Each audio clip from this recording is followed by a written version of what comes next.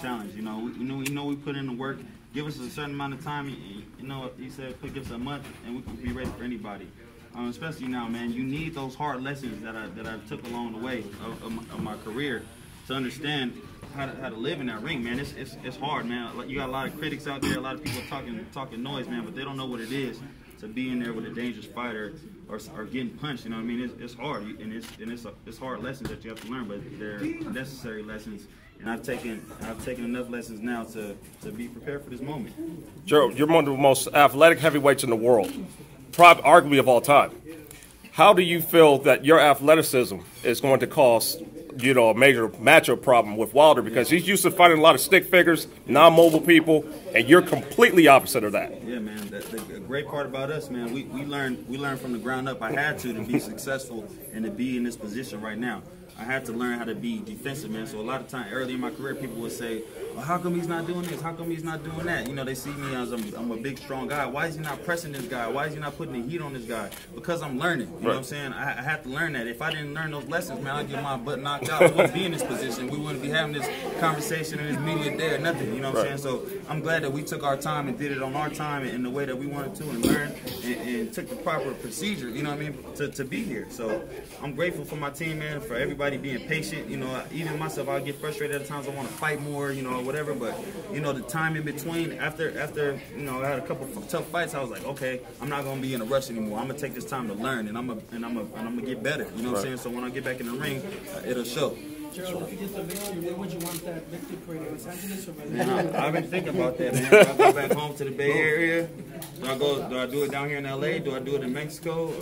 Where should I do it at, man? That's a tough question. But All three. Yeah, man. Definitely. I know. You guys can get sandwiches 3 different times. Hey. I'm there. I gotta spread the love, man, all over. So my question to you is, when you bring the title back home, is your first title of the defense going to be at Galen? Hey, man, I want to fill up the LA Coliseum, man. Okay. I want to fill up the LA Coliseum, man. 100,000 people in there, man, and put on the show. That's right. You know, for the world to see, man. I look forward to that. Ali lit the torch there, man. And it's an amazing place, man. A lot of history is there. I always say I want to take back my belt, man, and leave it alongside, you know, all those great Heisman Trophy winners there at USC, man. That'll be, I can leave my legacy there, and man, I get chills thinking about that. You know what I'm saying? So I got a lot of, man. I got so much to fight for. You know, I got so much to push me and drive me, man. All I gotta do is think about those moments, man, and those things, man. It'll give me all the anything I need to just keep pushing forward. Gerald, how'd your experience playing high-level football?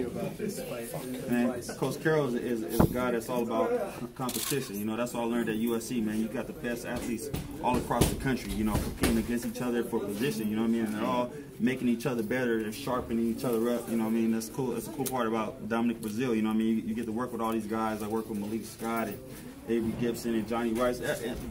Anybody across the board, I can work with middleweights. Anybody that's gonna help me tighten up my game, man. We got a bunch of good guys here at this gym. We got the Lopez brothers. We got Sergey. We got Buddy McGirt. We got a lot of experience here, and it's just great to learn from, man. I take it all in. I try to learn every time somebody's in the ring. I'm trying to pick up something to add to my game. Coach Carroll would just say, "Go knock his ass out." Stop your football background in college. You're sticking with the Rams, or you're going to wait for the Chargers to come through? I'm a 49 fan, bro. Stop. That's right. Gerald, how much is boxing mental to you compared to physical? It's all mental, man. I've had physical my whole life. And boxing is the toughest sport, man. If you don't understand the mental aspect of boxing, you're not gonna make it far at all, man. That's what people think. Oh, go run 10 miles, go do this, go do that. No, it ain't about that. You got the sloppiest guy that can do 12 rounds because his mental game is strong. And then you got the guy that looks like in the dance, man, and he just can't do it. Why? Because his mental game is weak. You know what I mean? A lot of guys that we say that a lot of guys that got the one-punch knockout power, they're weak mentally. We don't got that with Deontay Wilder, man. He's a tough dude, man. He brings it all the way, man. And he's a real competitor.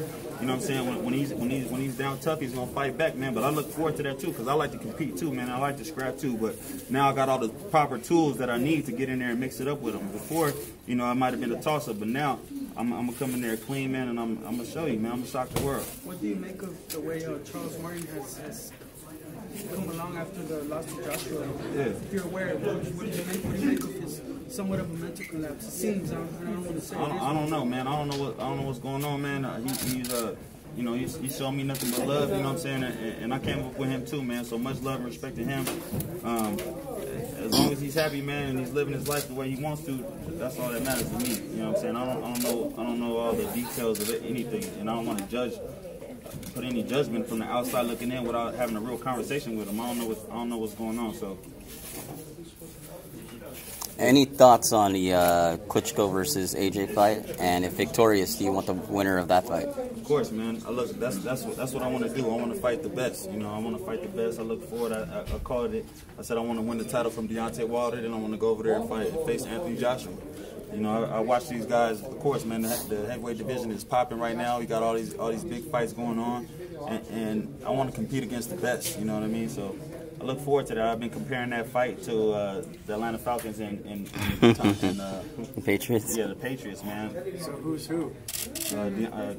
Anthony Joshua is the Atlanta Falcons, man. He's young, strong, fast. You might get the early knockout, man, but you gotta be careful if you let Klitschko sit in the game too long, man. You might pull the Tom Brady and come back and upset you at the end. And what makes you so much better than Deontay Wilder? I'm not worried about Deontay Wilder. I'm worried about me, man. As long as my game is tight, you guys are gonna see. You know, as long as I'm the best me that I could be that night, then I'm gonna be victorious. I'm not worried about what Deontay Wilder has. I'm not worried about his power. I'm not worried about his length, his height, none of that. You know what I'm saying? His 37 wins, his 36 knockouts. I'm not worried about none of that. I'm gonna take care of my business. I know what my job is and what my goal is, and that's it. And I got to put my head down and get to work. You know, and at the end of the night, man, that's all I can do. With that being said, Deontay is kind of a showboat in the ring. Yeah. And I think that's because of people that he's fought. Well, if he showboats with me, I'm gonna hit him in his mouth. There you go. And it's gonna stop real quick. You know, he's gonna take me serious real fast. It's not gonna take long to say, all right, just do this for real. Right. You know what I mean? Because I am real and I'm coming. All right. Any more questions? Okay. Gallo Negro. And you want to do one and then talk to Greg and then you can do it. Okay. Whatever you guys.